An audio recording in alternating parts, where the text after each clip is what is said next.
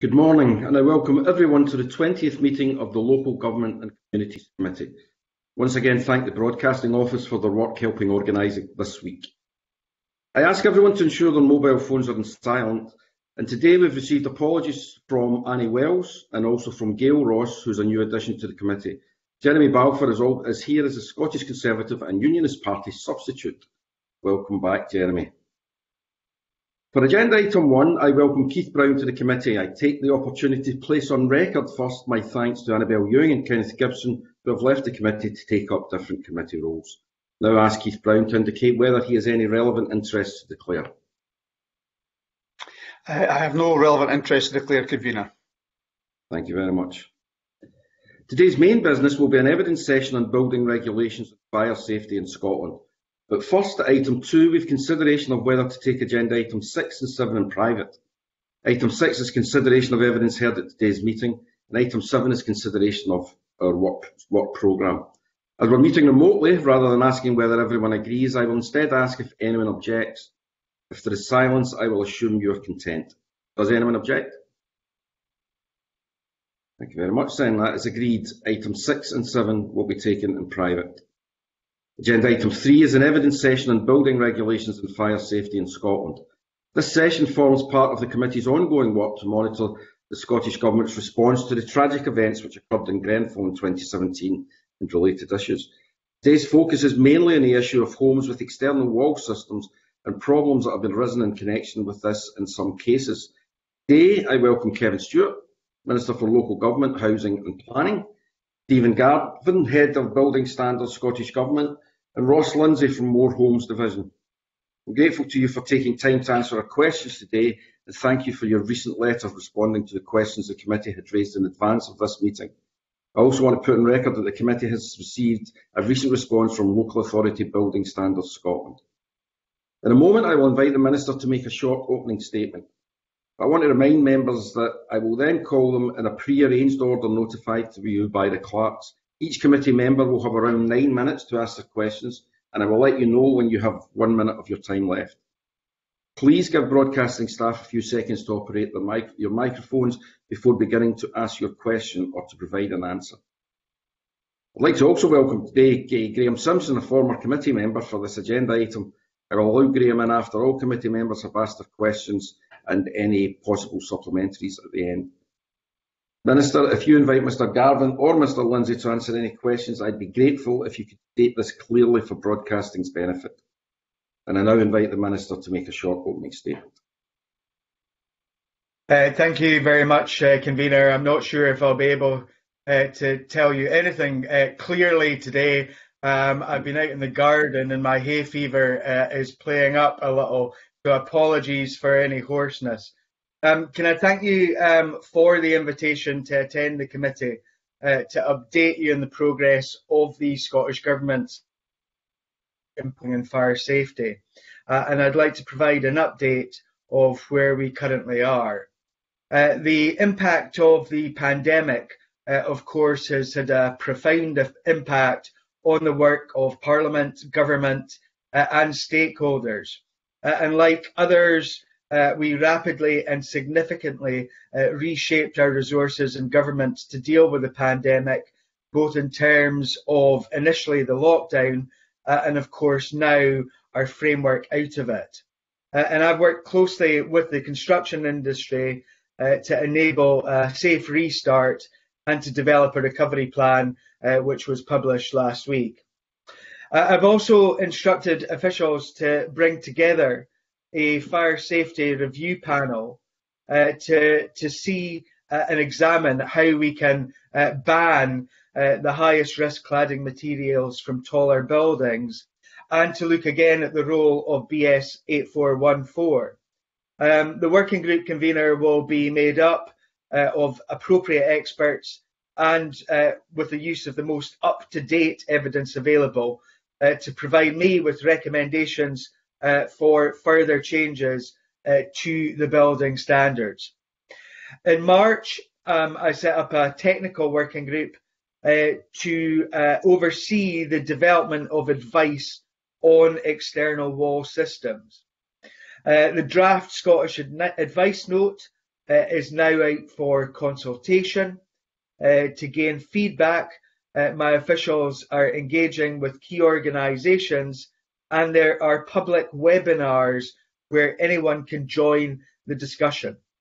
In addition, you will remember that we introduced changes to building standards in October last year to make buildings in Scotland even safer, and further measures will be introduced early next year.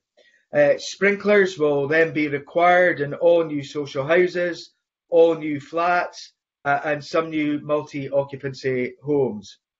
I know today that the committee will want to concentrate on cladding issues, and I want to make clear that I remain very concerned about continuing issues in relation to mortgage lending and the difficulties that some people have experienced in selling their properties. And I do not underestimate the personal impact on people and their families, and I understand the stress and the anxiety that this will be causing. The establishment of the Ministerial Working Group on Mortgage and Cladding earlier this year was a route to examine how government and key stakeholders could examine solutions to these issues.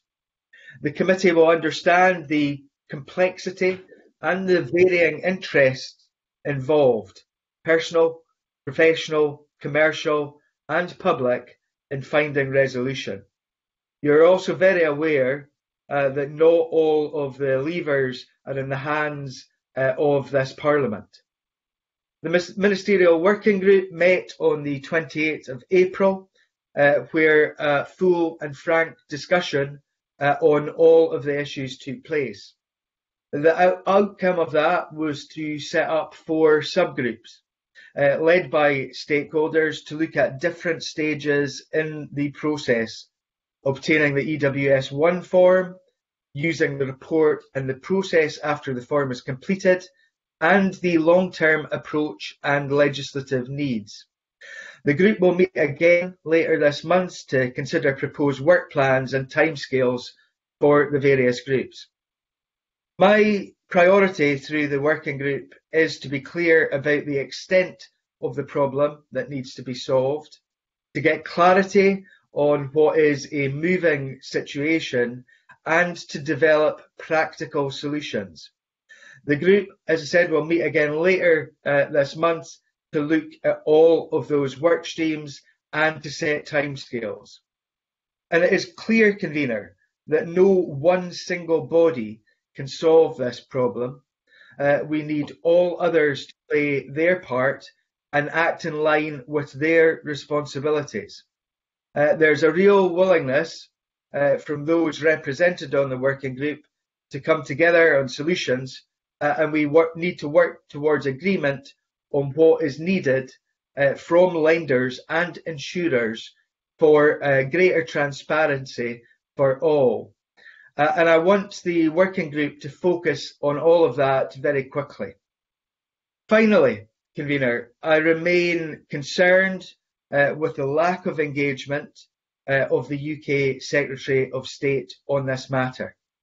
As the committee will remember, I've written a number of times asking to work together to resolve this issue, and I've had only a minimum of response. It's clear that taking cognizance of the complexity of devolved and reserved issues, we must have a joint response, and I hope that we will see cooperation from the Secretary of State. I'm now happy to take questions from the committee, Convener. Thank you. Thank you very much, Minister. I've got a couple of questions. One of the things that comes across loud and clear is the issue that people are having with the EWS1 forum. It's clearly confusing. Is there a set and agreed universal process, or are you looking towards trying to create one? Because at this stage, people don't seem to understand best how it works.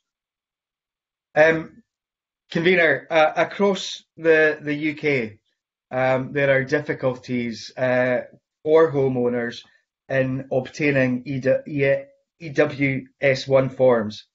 And I think, this is not a Scotland only problem in terms of getting these forms, but I'll come back to some of the differences that there are here, if you don't mind. The form itself was designed in the expectation that there would be a single form per building. And it was also designed with the English in mind. So where the norm is in England, of course, to have a freehold system where somebody owns the building and leaseholders have ownership over individual flats on long leases. In these cases, in south of the border, a single person can be identified as the responsible person, and they have the authority to commission a EWS1 report. Our different property tenure system here means that there can be many individual owners in a building, and then you have a situation where an appropriate proportion of the building owner, sometimes 100%, needs to agree to the introduction of the EWS form before it can be commissioned. However, there are instances that we know of where some lenders are accepting forms produced in respect of a single flat here in Scotland, which also makes comment on the wider building. And what we have seen with that lack of clarity and consistency are the real difficulties that homeowners are experiencing here. This is a system that has been set up without any consultation with ourselves or with the experts here in Scotland. And what we can see is a lack of consistency, a lack of clarity, which is causing confusion here in Scotland. But it would also be fair to say that there are difficulties south of the border too, around about this entire system. Yeah, but we'll do our best to get the UK Government Minister to speak to the committee at some stage as well. But you talked about some lenders are allowing it and some lenders are not. Can you tell me what clarity you've had from them about when and how they apply this EWS1? Well, I don't think there is any clarity. That is the problem, convener. Let me reword it. What is the minimum that these lenders are looking for then? The ones that are allowing it, and why then are others not? Convener, I really can't answer that in any depth either. One of the things which concerns me most about all of this is that there is no universal process, and I want the working group with RICS, the lenders and the insurers represented. I know, for example, convener, that many of our colleagues, including myself, have had situations where lenders have asked for EWS1 forms for buildings which are below 18 metres, for example, and yet we haven't had the clarity around about why they're asking that. And what we actually need is for a universal process to be agreed with what folk want, what they're looking for, and then applying that. It is very difficult for us to even try and find a solution unless we actually know what the problems are and how we can solve them in a logical basis. So we really need everybody starting from the same position in all of this. And I do hope that the working group can get to that point of clarity where there is a universal process, where we can work together with the 4 other governments across the UK to come to some agreement around about all of that, so that we can do our level best for those homeowners here in Scotland, but also elsewhere, who are in some real difficulty here. Who, in your view, should decide what buildings should be subject to this form? Convener, I never quite caught what you said there. Yeah. In your view, who should decide what buildings should be subject to the EWS1? Well, at the end of the day, what we have is a situation where the lenders and the insurance companies have said that there are difficulties round about this. Now, what we need from them is what difficulties there are and where they think those difficulties lie. I have no control. The Scottish Parliament, the Scottish Government has no control over the lenders and the insurers. That's reserved to the UK Government. I do not know what influence the UK Secretary of State has brought to bear in terms of all of this.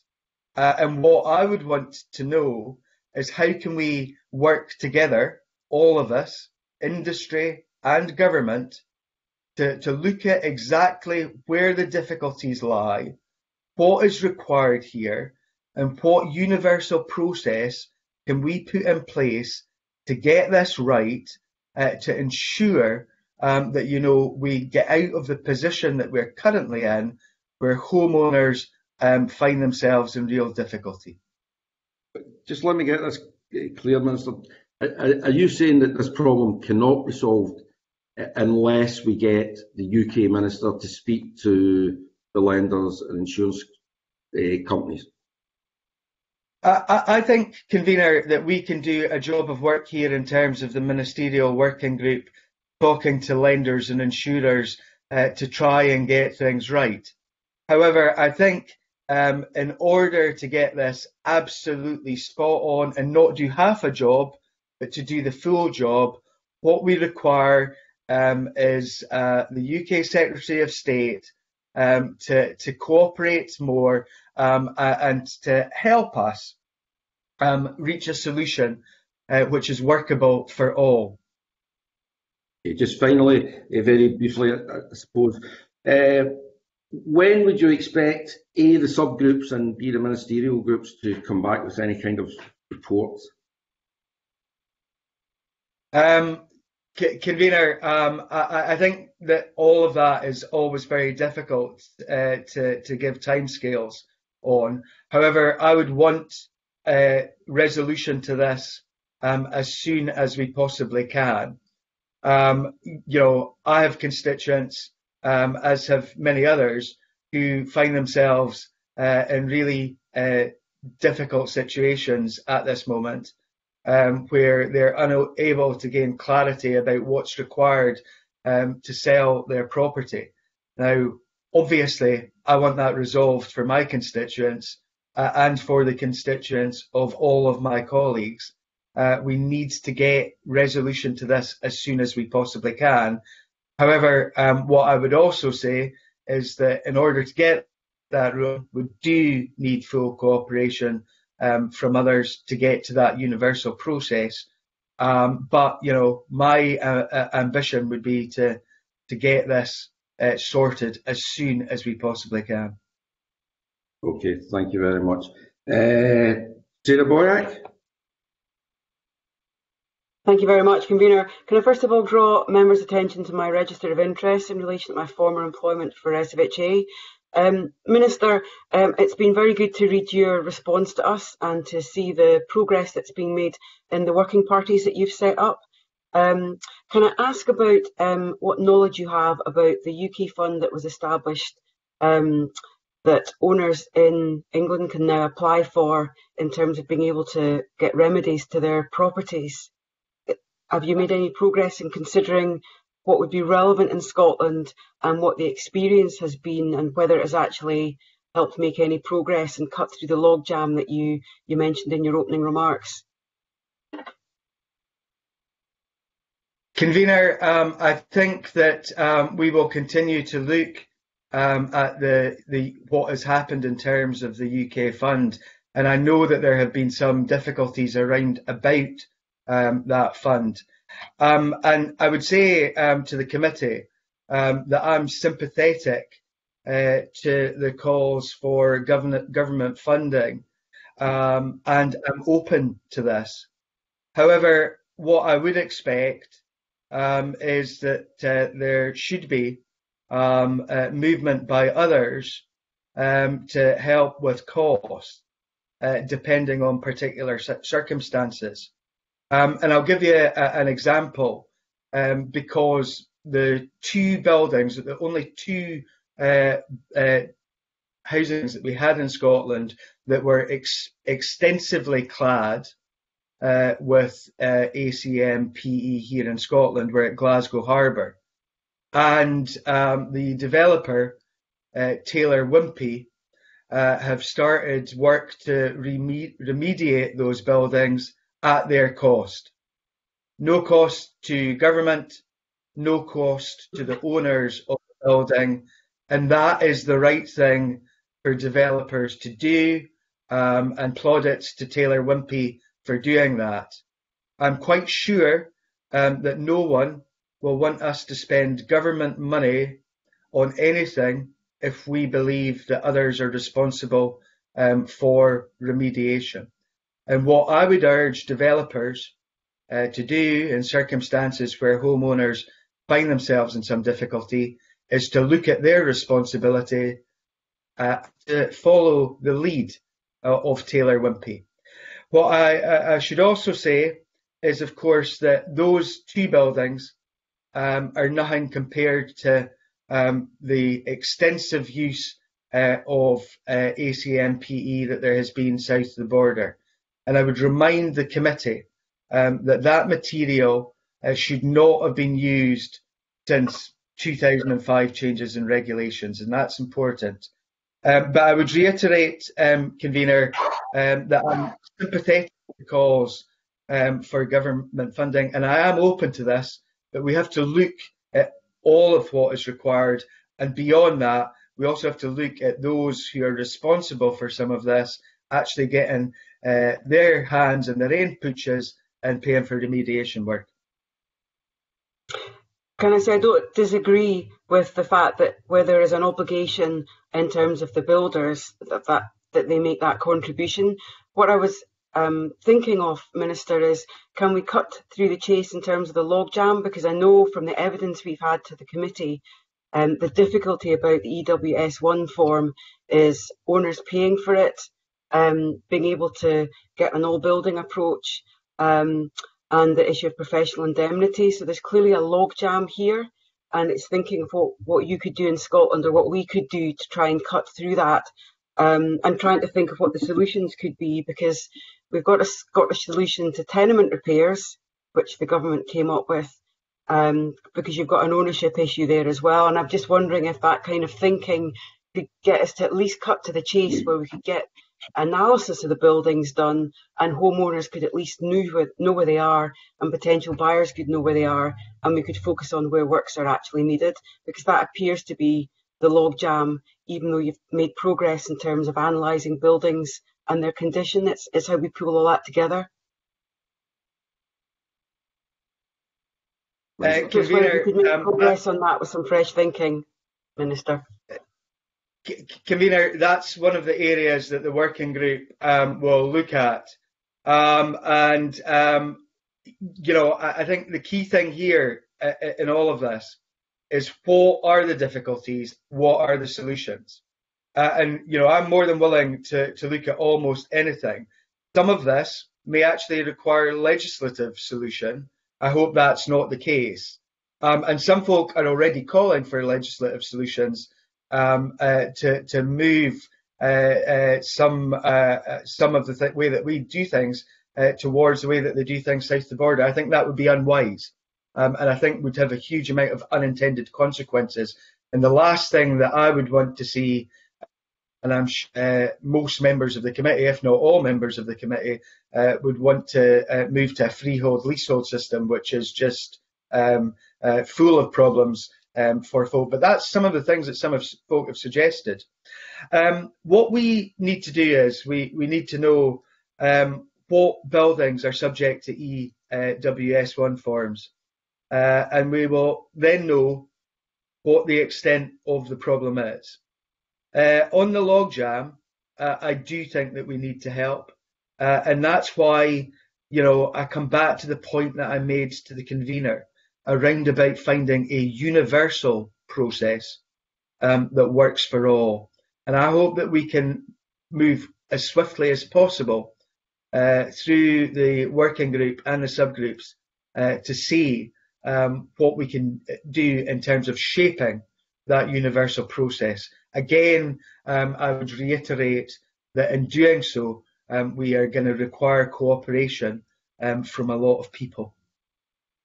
Yeah, I agree very much. We don't want to do something that would actually make things worse, but it's just thinking through what the solutions might be, Minister. I realise we need to get everybody to think about that. I mean, one of the things suggested is to take the inventory that you've done and then to try and start feeding through the information that comes through the EWS1 information and to make sure that that information is available to everybody. Is that something you're looking at? Again, it's about trying to break the logjam and trying to get all those involved in the process to see that everybody's in interest in getting a solution here so that owners can move forward and people are not stuck in their homes forever. Convener, we have offered to share information with stakeholders around about all of this. We took a step at a very early stage to put together an inventory. That has not been an easy job of work, and I'd like to put on record my thanks to local authorities in particular for their efforts. And as we move forward, we will see on an annual basis an update to that register, which I think is useful. So the very simple answer to Ms. Boyack there is yes, we have offered to share information with stakeholders from that. Thank you. Have I got time for just one brief question, Committee Convener? There's clearly an issue about the number of qualified staff to be able to undertake this EWS1 work. Is there anywhere the Scottish Government can help just to kickstart that process or help fund it? Thank you. Convener, again, that's something that I'm open to looking at. This is highlights the real difficulty of introducing something without consultation. The fact that that form has been introduced without actually checking, first of all, whether there are the qualified people to carry out the checks that are required for it, shows that this has not been particularly well thought out, in my opinion. And that lack of cooperation leads to these real difficulties. And that is one of the reasons why, in all of this, there needs to be a for-government approach here, in my opinion, for many of these things. Because, it may well be one of the governments tries to put in a solution to this, and then we find that there are no personnel to actually carry out the work that's required. So again, what I would ask is that the UK government, the Secretary of State, actually comes together with all of us to try and sort out what is a problem for all. I know that my officials are in talks on a regular basis across the four governments to try and gain cooperation there. I think we need to do that at ministerial level as well. And of course, in all of this, we're also reliant on the likes of RICS, in terms of their determination around about all of this too, in terms of qualification. We will continue to talk to RICS. They are part of the working group and the subgroups, and hopefully we can make progress there too. Okay, thank you very much, Minister. Thank you, Sarah. Alexander Stewart. Thank you, Convener, and good morning, Minister. Can I just follow on from the EWS work. You identified there with the previous question that there seems to be a lack of qualified staff who are able to deal with the cladding, and that's specifically about their knowledge and training. And that's come out in witnesses who've told us that to the committee. So the government has identified that as an issue. So can I ask, what are the Scottish Government doing to ensure that there is full access to that experience and that expertise that is needed across the construction industry here in Scotland? Convener, as I pointed out in my earlier answer to Ms Boyack, across the UK, across the whole UK, the number of appropriately qualified professionals to produce the EWS1 form is low. There is no central register of consultants able to do this work. However, given the different designations used by the different professional bodies, work is required, in my opinion, to determine who is competent to do the inspections of external walls. Again, as I said to Ms Boyack, the RICS review is considering who is competent to do this work, do these inspections, and they are working with other professional bodies on this. It's the RICS for doing this work. But beyond that, I think that there is a job for governments here too, and not just what we are doing in our working group. I think that we need to have cooperation with the UK government, with the Welsh government, with the Northern Irish government around about this too, in order to get that absolutely right.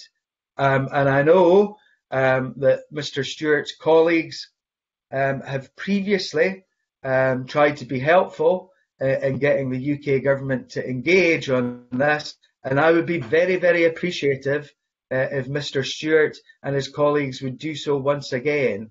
I think it's in all of our interests, whether we're in Scotland, England, Northern Ireland or Wales, to get this right for those folks who are currently suffering in limbo because they cannot move on from properties. Thank you, Minister. I give you that assurance that I certainly will, now that I'm back in this new role in local government, to engage with yourself and with my counterparts.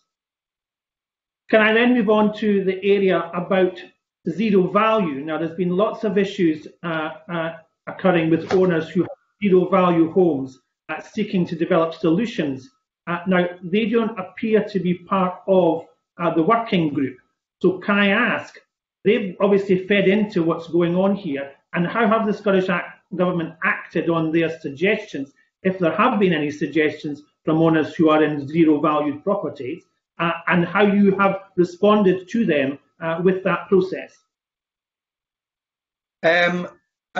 I'll come into some depth on zero valuation in a minute, if I may, Convener.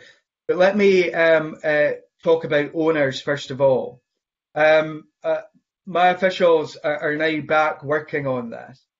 And people have been moved during the course of the pandemic. And one of my key people was actually off for a long period of time with COVID. But we are now strengthening the team. That's a word that I probably shouldn't have attempted there, in order to move forward on this front. And officials with owners in the past few weeks, and I have asked owners to give evidence at the next meeting of the working group. Beyond that, I've agreed with officials that I will meet with the chair of the High Rise Scotland Action Group in the near future. I also am aware that a number of groups affected have sent me their ideas for possible solutions to all of this.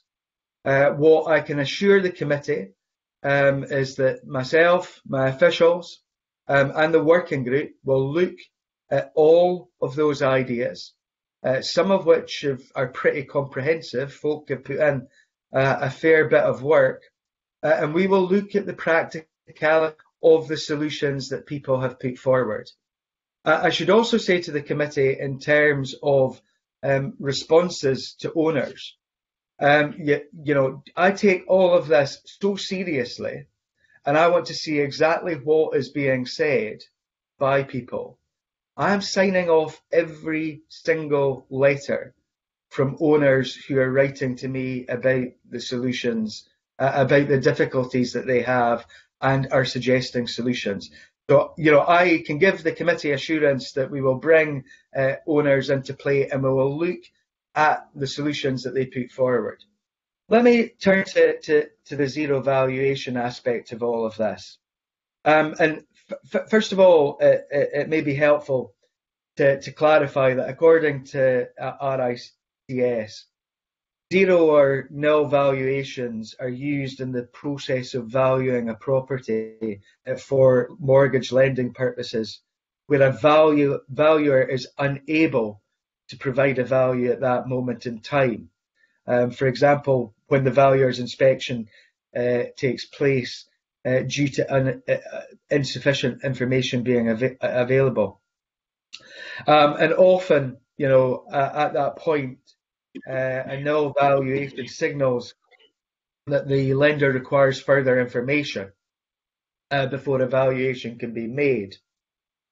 That is rather than the property being unsellable. However, in cases of properties with external wall cladding, in order to provide the additional information required, a satisfactory report on the cladding is required, and now that is EWS1 form. Can be provided. Lenders will not provide mortgage lending for the property, and that, of course, acts as a barrier to most purchasers. And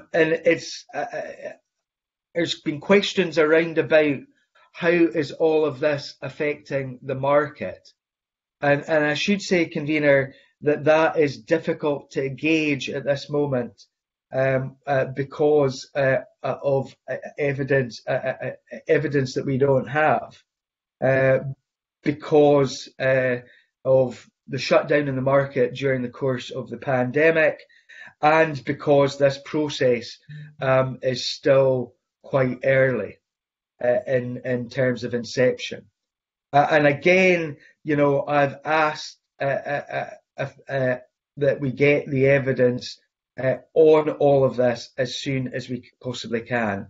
That is a priority for me, and I've asked that we have evidence of this brought to the next meeting of the working group.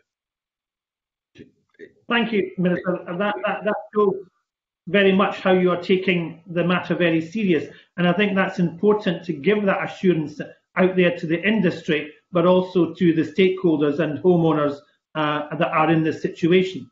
So can I just ask the final question about how you are dealing with and supporting people who in good faith bought properties, and they're now not in a position to get the EWS certificate because of the way that the whole process has moved forward, and they took that in good faith because that was what the standards and the building standards system provided at that time for them.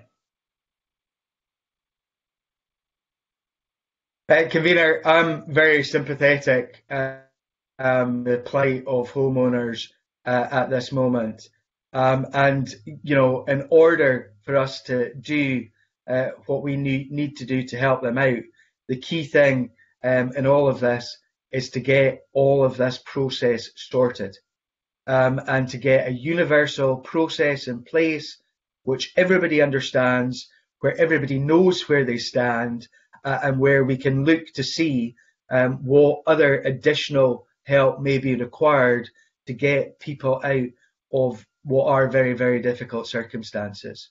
But my assurance to the committee is that we will continue to listen to homeowners, and where people, and there are a number of them, have sent us proposals in terms of possible solutions, we will look at all of that.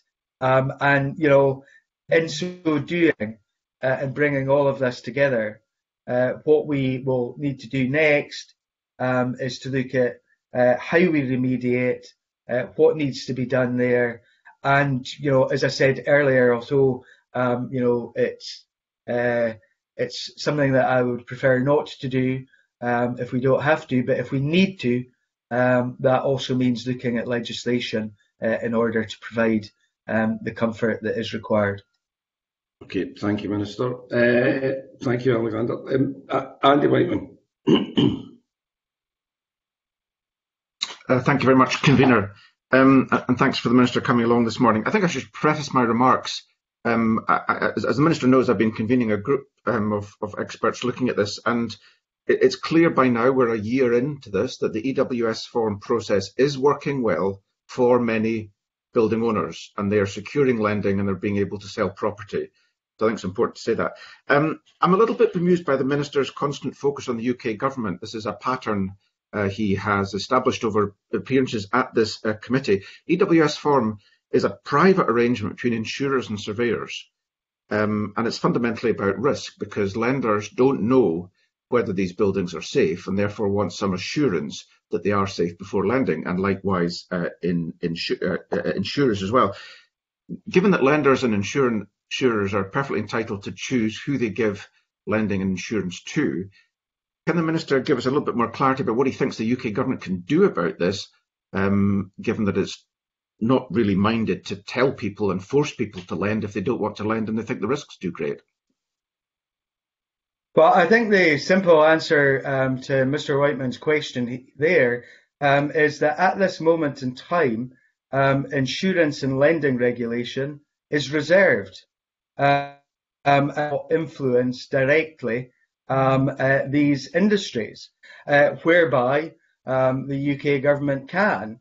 And obviously, the UK government have taken a number of steps in recent times around about this, obviously to try and satisfy their interests in getting this right. My understanding that the Minister, Lord Greenhay, held a round table in recent times with industry representatives, but there was no one from the devolved governments at that meeting. And I think it would be very useful for us to have knowledge of what is going on across the board. You know, I want to have good relationships here to resolve this, because my key interest in all of this is not to pick political fights or anything like that. My key interest is to help those folks out there who find themselves stuck at this moment. And Mr. Whiteman is right. Some folk have managed to get out of all of this, but as he knows, and as others on the committee and elsewhere in Parliament know, there are a number of folks who are in real difficulties here, including some of my constituents. Now, what I do not want is a situation where, you know, we find half a solution and we don't find the whole solution because we haven't had the cooperation of others. I want good relationships, not only with the UK government, with the other devolved governments to resolve this.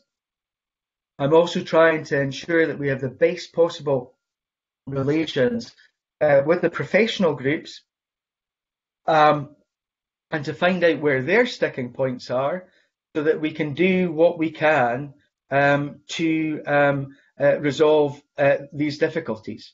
And what I would say to Mr. Whiteman and to others in the committee who have engaged on this, I appreciate the fact that they have been involved in this. You know, Mr. Whiteman talked about the group that he convened my officials have been to some of those meetings, and we will continue to cooperate in that regard, because I'm not interested in the party politics of this. I'm not interested in the constitutional politics of this. I just want a solution for those folks that find themselves in real trouble at this moment in time. Okay, thanks. No, that's helpful, and certainly the group's grateful for the Minister's officials in engaging with that group.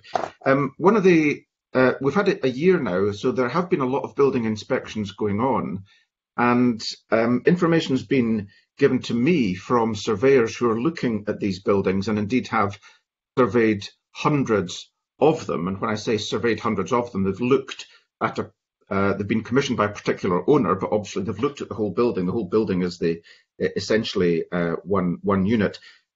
They've identified 20 to 30 buildings in Scotland that are, quote, fundamentally not compliant with building standards in place at the time of construction. They found that EWS forms are being signed off with an option A1, which is a complete green light. Again, for buildings which, quote, are fundamentally dangerous properties, and they have identified quite a number of fraudulent EWS forms in circulation. My question is, given that we know which buildings, or the industry knows, individuals in the industry know which buildings are dangerous, have been identified as dangerous, what is the government's response to that, and how is it going to make sure that everyone in those buildings, all owners, know that they're living in buildings that are fundamentally not compliant with building standards and where they may be fundamentally dangerous? Convener, first of all, I would say to Mr. Whiteman, I would be very grateful for any evidence in this that he wishes to pass on to myself and to my officials. I should say to the committee that there have been 1,100 EWS forms across the UK, and we have asked UK Finance for a Scottish breakdown of those forms, and we do not have a Scottish breakdown of those forms at this moment in time. If Mr. Whiteman has managed to gather up evidence from around about some of these issues, then we will look very closely at what are very serious allegations here. But I would reiterate that at this moment we do not even have a Scottish breakdown from UK Finance in terms of those EWS1 forms. Okay, thanks. That's helpful. I certainly will be in touch in that regard. And I should point out for the record that my understanding is the Scottish Fire and Rescue have been notified of all of that. There is one issue that I'm sure the working group will be looking at, and that's the Title Conditions Act 2003, particularly the Development Management Scheme Order 2009 that created a default management scheme for developments that enable factors to instruct works without consent for health and safety reasons. Now, given that many of these properties have been constructed since the 2003 Act was passed and the Management Scheme Order was passed, there seems to be a problem with the Factors Act in terms of its code of conduct, where they're saying it's difficult to do that. Could I ask the Minister to urgently look at that, because it seems there is a remedy already existing in law, but there's a little bit of confusion as to Factors' powers to instruct those works. And when I say instruct the works, I'm talking about instructing a survey of the whole building. There may still be problems as a consequence of that survey, but at least you have one survey that has been instructed, and therefore we have information, and that information critically will be available to all building owners. So it'll be a major step forward. So I could urge the Minister to have a look at that as a matter of priority, because it seems if we can deal with some of this under existing legislation, obviously we shouldn't be continuing to explore what further legislation might be required. Convener, officials have been going through previous legislation with a fine-tooth comb to find solutions and remedies. What I will without doubt do is ask officials to explore Mr. Whiteman's suggestions to see if what his belief is actually the reality. I would reiterate again, if anyone thinks that there are solutions that exist in current legislation, I'm willing to look at that. But I would assure the committee and Mr. Whiteman that my officials have already been through a lot of existing legislation to try and find possible remedies. But we'll write back to the committee around about the point that Mr. Whiteman has made, but we will look at that most definitely. Okay, thank you. I'm going to have to move on, Andy.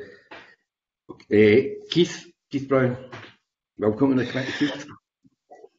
Thanks very much, Convener. Obviously, I am new to this issue, although I have to say that the issue of a complete non-responsiveness of the UK Government to requests either from committees or ministers seems to be a pattern on the other committees that I'm involved in the Scottish Parliament. It really is the limit when you can't get responses or any cooperation. I'm a bit surprised by Andy Whiteman's eagerness to absolve the UK Government, but that's obviously his issue. The Minister has mentioned previously, as I understand it, that the committee has been discussing calls for possible legislation to fix the need to obtain an ESW1. And I just wonder if the Minister could say what he believes. He mentioned some of the concerns he'd have of going down that route earlier on, but what he believes are the challenges presented by trying to take forward that legislation.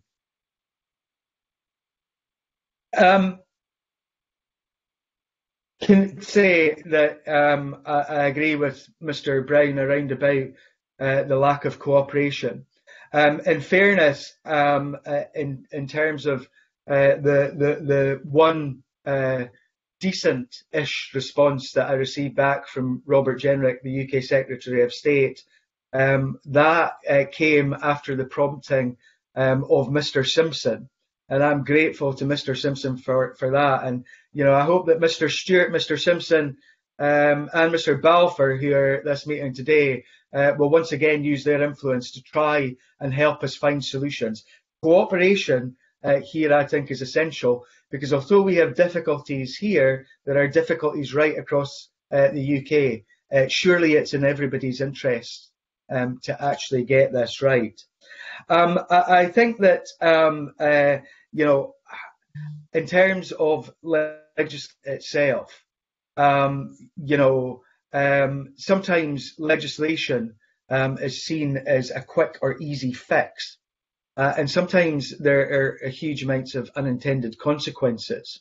It's like the suggestion that has been made to me, that we should look at the English system in terms of building owners, in terms of freehold and leasehold. Well, we all know the horror stories that exist south of the border with that system. And yet some folks see that as a simple solution to deal with this particular problem. The unintended consequences of moving along that line, I think, would be horrendous for all.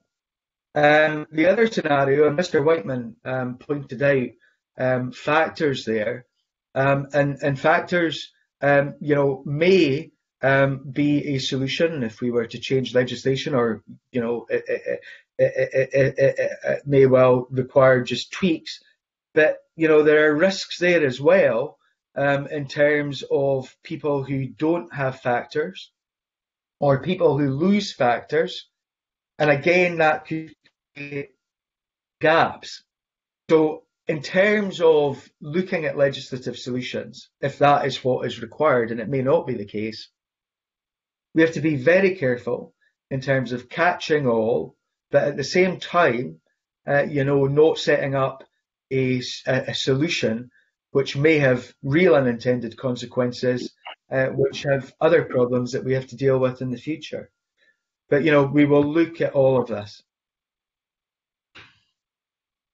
I suppose then I understand the frustration coming across the Minister's response that the different interactions of two different governments, one of whom seems to wish to stand back from this, and also the issues of lending, of insurers, the different elements which come together in relation to this. I understand how problematic that is. But I suppose the bottom line is, for the Minister, does he believe that legislation is going to be essential? And To the extent that he doesn't, and I hear some of his reservations, what does he think the solution might be? And is there a solution that can be reached which does not involve an unwilling participant like the UK government? Is there a potential solution through that, or is it going to have to require their active assistance and input?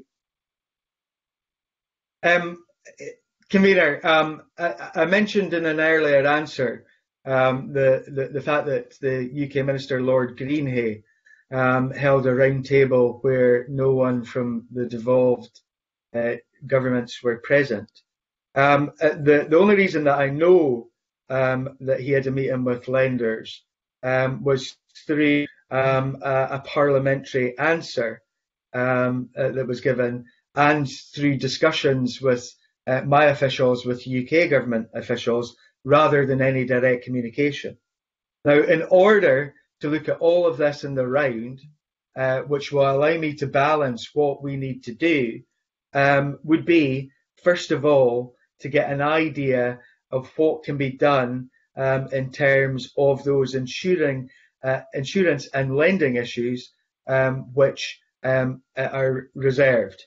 A good first step in all of this would be a four-nation approach and discussions about the nature of the problems that we are all facing, the issues that we need to resolve, and what shared action can we take to resolve this. Again, I would reiterate, insurance and lending are both UK-wide issues. They're reserved, but we have a shared interest in terms of safety and protecting people's lives, their homes, their investments. So at the very least, let's all sit down together to see what the shared interests are and what can we do to resolve some of these difficulties. Can I thank the Minister for that? And my final point would be, I suppose, that having listened to this stuff now for many months, and having heard the Minister say that, for example, the ESW1 form was brought in without any consultation, thereby not allowing for people with the expertise to do the inspections which are required. And also, ministers in the UK government have meetings to which they exclude the devolved administrations. I'm a wee bit sceptical that we might end up in 6 months' time exactly the same place saying, where is the UK in all of this?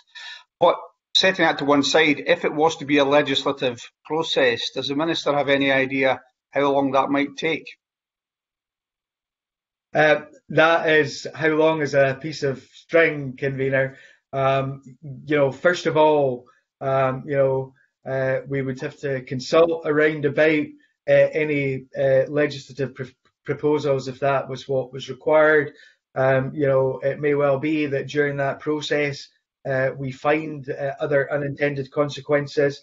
For me, I think that the best way to do all of this is combined efforts to find a solution before jumping to legislation. I'm quite sure, that ministers across these islands want to find a solution to this. Let's work together to what we can do to cooperate, to find a process which may not be a universal process, because it may have to take account of different legislation in different parts of the UK. I've talked about a universal process for Scotland. It may not be a universal process for the whole of the UK, but let's see if we can find a process that works for all in order to bring this forward. It is in all of our interests, I think, to help the folks out there, whether they be in Scotland, England, Northern Ireland or Wales, that are finding difficulties at this moment in terms of selling on their properties. This should be a priority for all to find those solutions for people. Or, we may find as we move on, other impacts on the housing market and the buying and selling of homes. Okay, thank you very much. Thank you. Jeremy Balfour. Good morning, and it's nice to be back. And good morning to you, Minister. Minister, I suppose I'd like to take this one in a slightly different about buildings that have been built and are now trying to be sold. My understanding from a number of different conversations is that there are buildings still being built today which could fall into this trap around the issue we've been talking about. And I wonder, what is the government doing in regard to regulations and particularly building standards to stop buildings which haven't yet been completed perhaps falling into this trap in the future? Convener, I may bring in Mr. Garvin for some of the technical aspects on this, and then I will come back and answer some aspects of Mr. Balfour's question myself. But on the technicalities around about the Act and the regulation changes, let's hear from Mr. Garvin first. Okay, thank you, Minister. As members probably remember, we brought in new requirements last year around the cladding, fire performance of cladding, so that any building above 11 metres should be either non-combustible cladding or alternatively could be approved through BS 8414 route. That was a significant step in reducing the trigger height from 18 metres down to 11 metres. As the Minister said at the introduction to the committee, we will set up a further review panel and look at the issue of some of the most high-risk materials, particularly metal composite materials, and how we can ensure that they are not used in the cladding of buildings. As part of that, we'll look at the role of BS 8414. It's recently been updated, and latest version of that published by the British Standards Institution. So we'll look at that. Those changes should be improvements to the previous standard, but we'll look at it in light of a lot of evidence that's come around, particularly test evidence in this area. Minister. Thank you, Convener. I thought that maybe Mr. Garvin was going to talk a little bit more about the Act, but what we have here in Scotland is the ability with the Act that was put in place to change regulation on a regular basis, which has not happened south of the border. And what we will continue to do is to review everything as we move forward, in particular in light of evidence that comes to us. I said earlier, and Mr. Garvin has just reiterated that I put a review panel back, an independent review panel back in place to look all metal composite materials.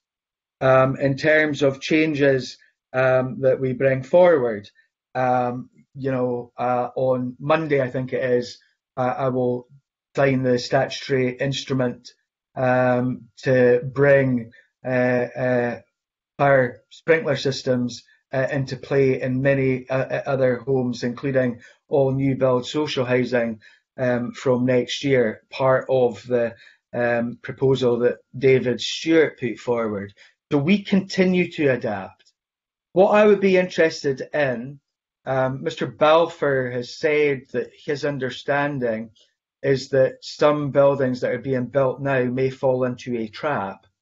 What I would be interested in, and not here because I think that it would be inappropriate to do so, but to hear from from Jeremy exactly where he has this information from and what that information is, so that we can look at that and respond to him accordingly. Because like Mr. Balfour and everyone else, I don't want anybody falling into any traps, as he put it. Okay, thank you. Thank you for that, Minister, and I will correspond. Sorry. Hold on, Minister. Jeremy, on you go. Jeremy. Thank you. I mean, I will come back to you with that. But I suppose if I can just push you or your officials a wee bit, are you confident that any flat building being built today is not being built with materials that could be seen as cladding? Have you got that confidence?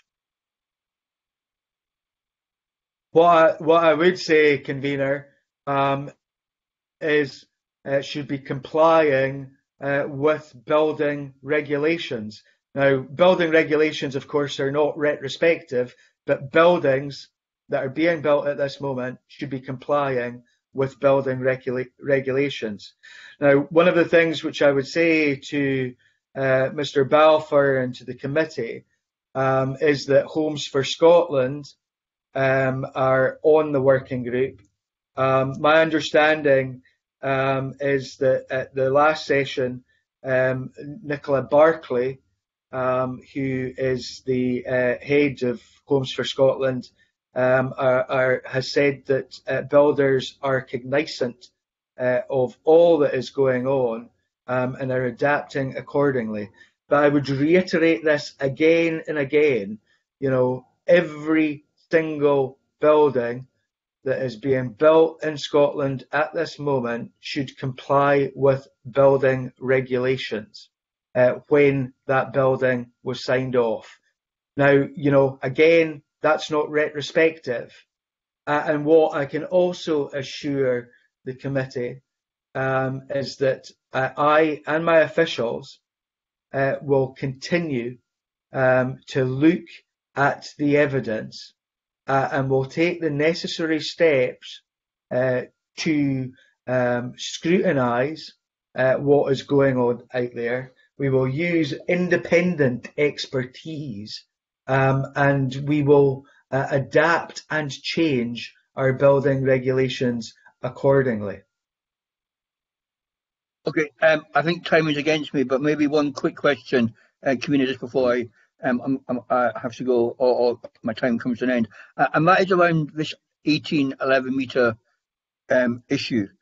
I have been contacted by at least 2 or 3 constituents here in Lothian who are having problems selling their property, and they are below that 11 metre issue. Now, I appreciate that is an issue for the lenders and for insurers, but in any review that you're carrying out and any working group that you're carrying out, is it your remit to look at all properties, or are you simply looking at properties over 11 or 18 metres? Because there's a danger here that we get a resolution for taller buildings, but then we just fall back into a situation that those that are under 11 metres then aren't able to sell. Convener, I'm concerned about all buildings, no matter how high or low they may be. I think, like Mr. Balfour, I've had situations in my own constituency whereby folks who are in buildings below 18 metres have been told that they require the EWS1 form. In one of the cases, that matter has been resolved. I think we should look at what EWS1 said to begin with, which was over 18 metres. That was what was put in play. But there, again, the lenders themselves, it's up to them how they deal with all of this. And, again, this is the difficulty where, individual lenders are taking individual decisions around about this. And this is why, again, I would say that a universal agreement around about this process is required. Mr. Balfour can be assured, that will form part of the discussions in the working group, because what is required is the clarity about when that form is used. Okay, thank you very much for that. I suppose just on well, tangentially from what Jeremy was talking about there, you'll excuse me, received a letter from the local authority's building standards, and I was just wondering from that, what role you think that the building standards officer have to play in preventing houses with the wrong sort of cladding getting built? And are you satisfied this is happening across Scotland? Obviously, building standards has a part to play in terms of the verification of all. Committee previously, that we will continue to review the role of building standards in Scotland. We're looking closely as well at what is coming forward south of the border in terms of their new bill. Some of which will have an impact on what we do here. And, I'm more than willing to keep the committee up to speed around about that. And also, we will continue to look at what comes out of the Grenfell inquiry. We have moved very swiftly here in Scotland to change the way that we do things and to change regulation in light of the Grenfell tragedy. And we will continue to look at evidence that is done and to take appropriate action. I recognise that the committee received a fairly comprehensive letter from Labs. I think I was helpful in garnering that response because I actually wrote to Labs because they hadn't responded to the committee. If there are any aspects of that highly detailed response that the committee has, I'm more than willing to answer in writing individually at any points that the committee may have. Okay, I appreciate that, Minister. Thank you. And I'm now going to ask Graham Simpson if he has any questions. I've got a few, Convener. How long have I got? You've got about 30 seconds. Start. Just a couple of minutes. You've got a few, maybe say 4 minutes, 5 minutes. Right. Thanks. Yeah. Thanks very much. Yeah, I appreciate that.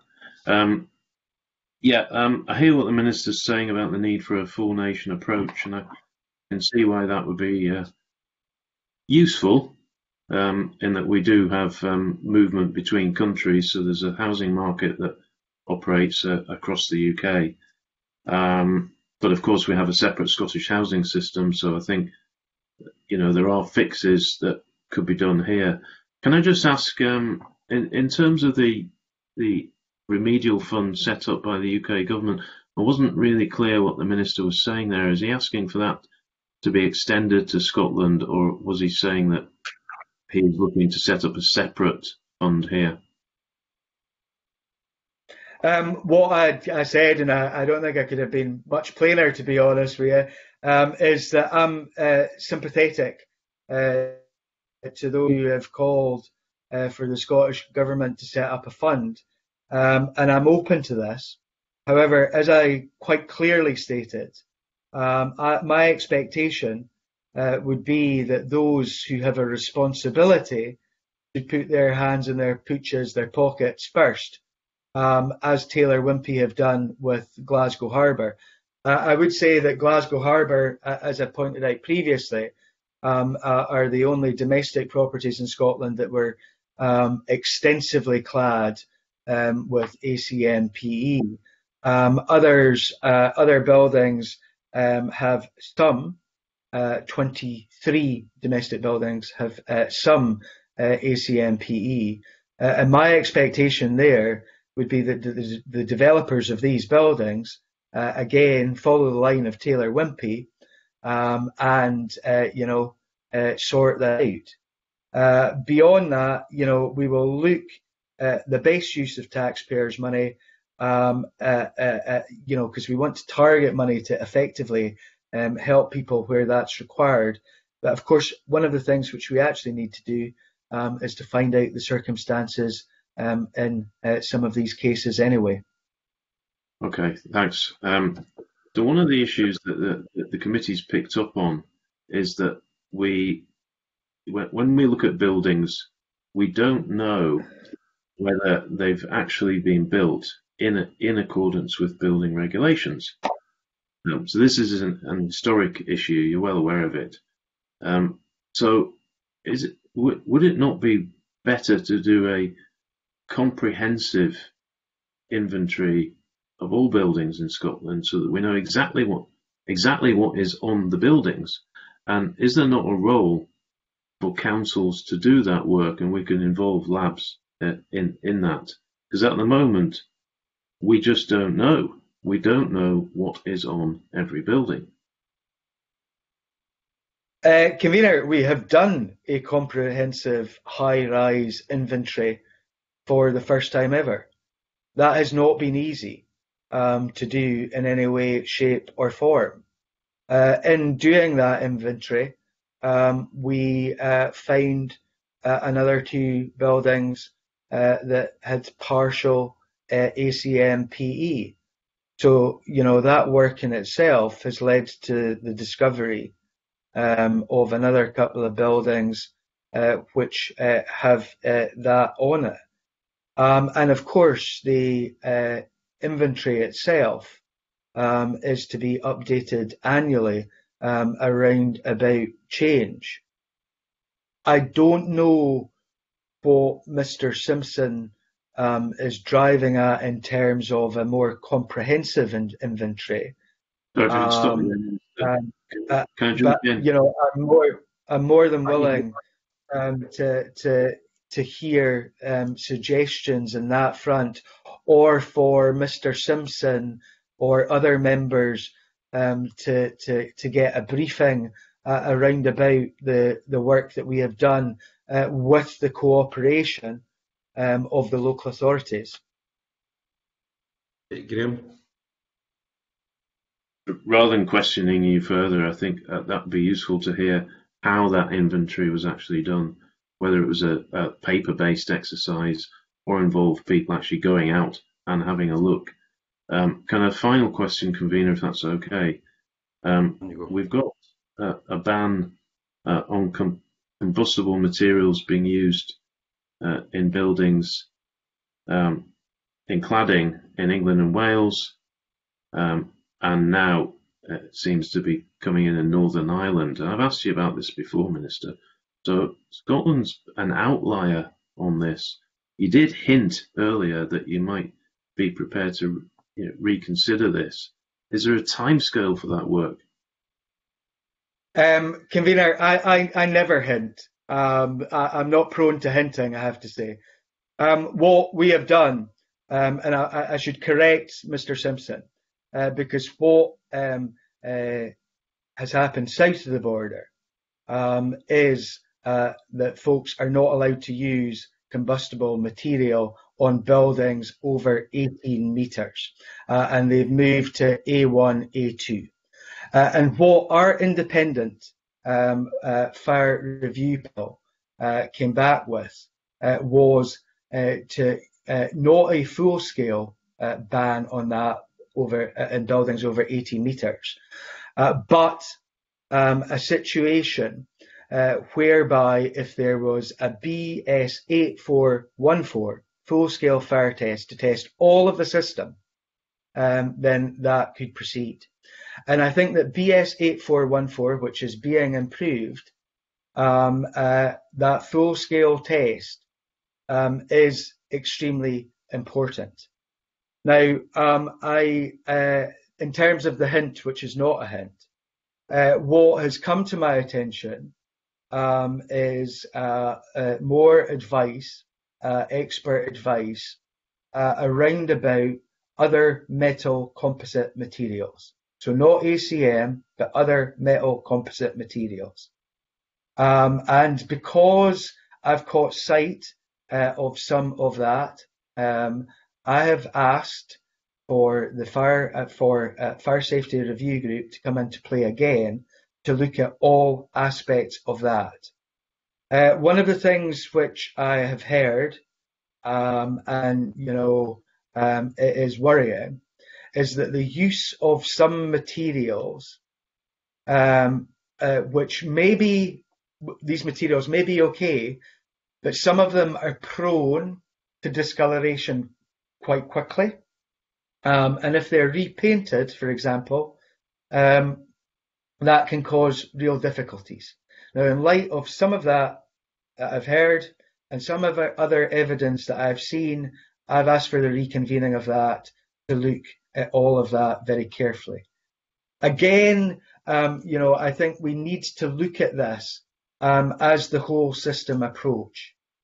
We can see from the Grenfell inquiry, while a huge amount of the emphasis was on the panelling, other big mistakes were made there, which caused real difficulty. We need to look at all of this in the round, and that's why I think that full-scale fire tests BS 8414 are more important than many of the other aspects of looking at individual things. That's not to say that we will not look at individual aspects of this. And, what I think the committee recognises, I'm sure, is that as we have progressed here, we have moved further and faster in most things, taking independent advice as we move forward and being very, very careful in all that we do, because I want people to be as safe as they possibly can be in their homes. Okay, thank you for that. And it was nice to see the Simpson and Minister double act back again. Can I just finish off by asking, we've been talking about the EWS forum pretty much the whole meeting, but it's come across from you, Minister, that the crux of the matter is the decisions are made by companies that can profit from it.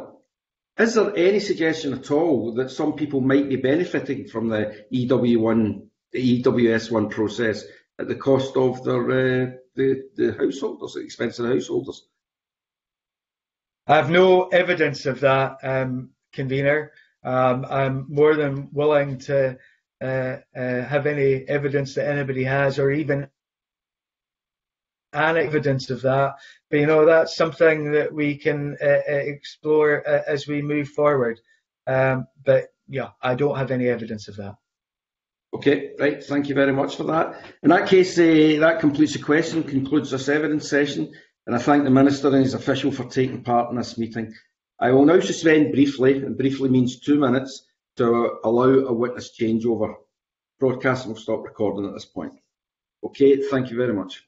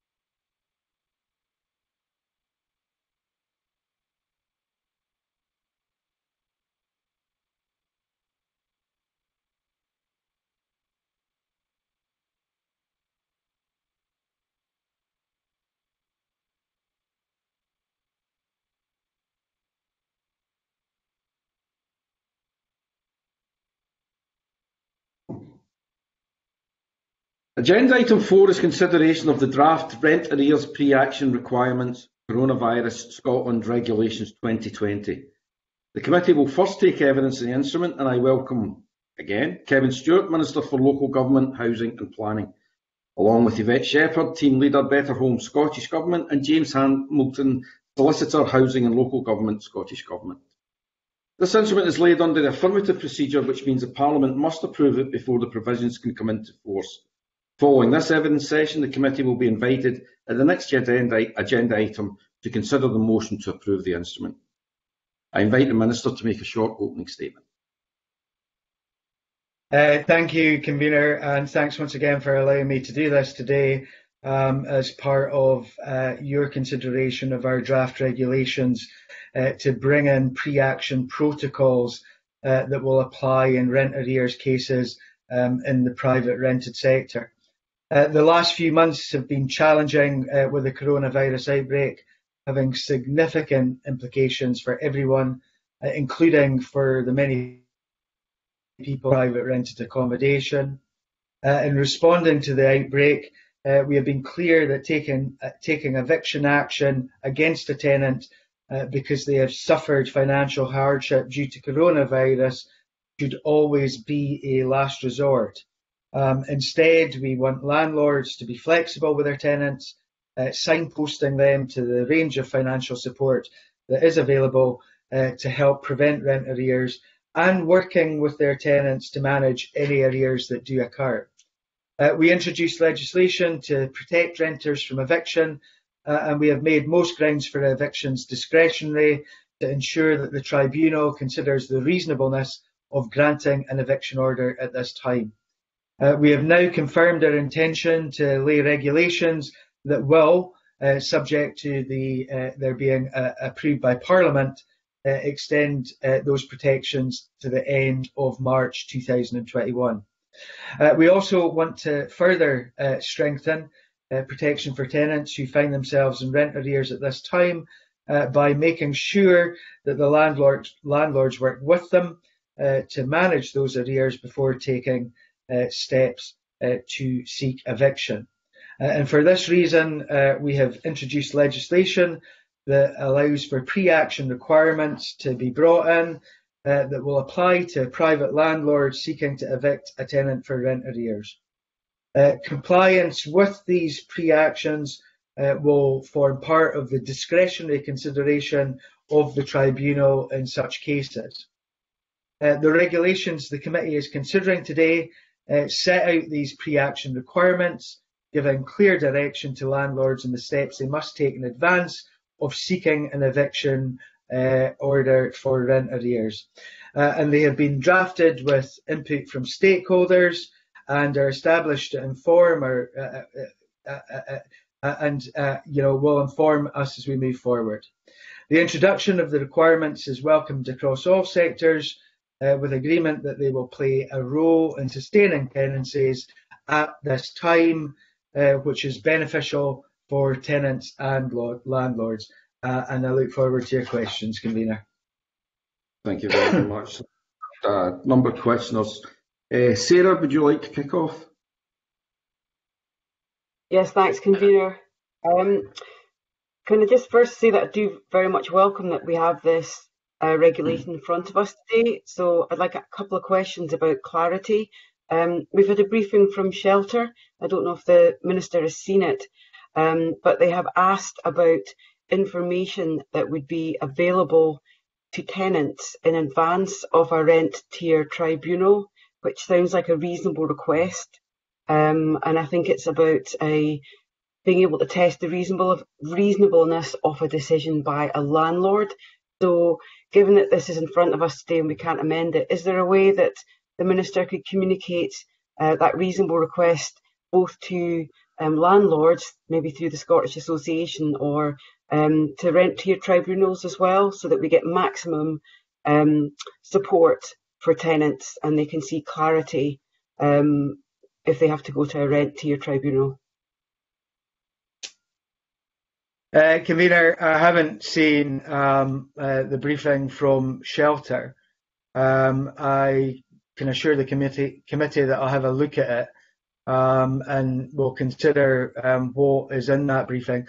I would say it would be dishonest of me not to say, in terms of dealing with a tribunal, it would be I would be unable to direct, and I'm always a bit sweart of anything that may look like instruction, which I can't do to a tribunal. But what I would say to the committee is I'll look at what Shelter has put forward, and I'll consider what is being said there, and I'll write back to the committee with a decision and the reason for my decision and all of that. What I would also say to the committee in general is, I've tried my best throughout all of this to let tenants know exactly what their rights are. I've written to every private rented sector tenant in Scotland around about rights and signposting them to help. And I want to do as much as I can to ensure that tenants know their rights as we move forward. Andy? Welcome. Am I allowed to? Okay. Right. Just one supplementary. Just to say, I welcome that response from the Minister. I think a key thing would be monitoring the implementation and the effectiveness of pre-action requests, and if you could commit to that, that would be much appreciated. Thank you. Convener, I will commit to monitoring all of this as we move forward. I think it is absolutely essential that we gather up as much data as possible as we move forward to see what the impacts on people's lives actually are. Thank you. Thank you. Andy, I believe you've got a number of questions. It'd be good if you could put a couple of them together, if it's possible, to ask the Minister. I'll do my best, Convener. Thanks very much. At the stage 2 of the Coronavirus 2 bill in this committee, Minister, you said that to ensure that the regulations will be effective and workable, we will work with stakeholders, including Mr. Whiteman, representatives of landlords and tenants, to develop them. And you say in the policy note that the government's consulted with a range of stakeholders. Have you consulted with private tenants? We've consulted with the Private Rented Sector Resilience Group, which was established to inform the government during the course of the pandemic. And as I've said to Mr. Whiteman before in an answer in the chamber, I think, if I remember rightly, I may be wrong, it might have been a committee, we have, I know, folks there who are private rented sector tenants. Okay, thank you. You talked in response to a question from Sarah Boyack there about the importance of monitoring. Shelter have been monitoring the evictions in the social sector for some years, and in their 2016 report into evictions by social landlords, they found that despite the policy intention and broad buy-in across the sector, pre-action requirements have not had a sustained long-term impact in reducing evictions. What makes you think that the introducing them in the private sector will make any difference? Convener, as you can well imagine, I don't have the Shelter report from 2016 in front of me at present. What I would say is that across the public sector, pre-action protocols are seen by many as the right way of moving forward and communicating with tenants, and have stopped a large amount of evictions, which I think is extremely important. Back and look at the 2016 Shelter report, but I would say that that's 4 years old now. But from the anecdote and from discussions that I have, pre-action protocols, including constituency cases, I would say, pre-action protocols seem to work in many cases. So, I'll look at 2016. I'll have further discussion with Mr. Whiteman if he wants offline. But, that is a report that's 4 years old. Right, I'll just wrap my final question into one. So, first of all, you also said at stage 2 that you would consider making these permanent in the private sector? I'm just Yeah. wondering if your thinking has developed from that.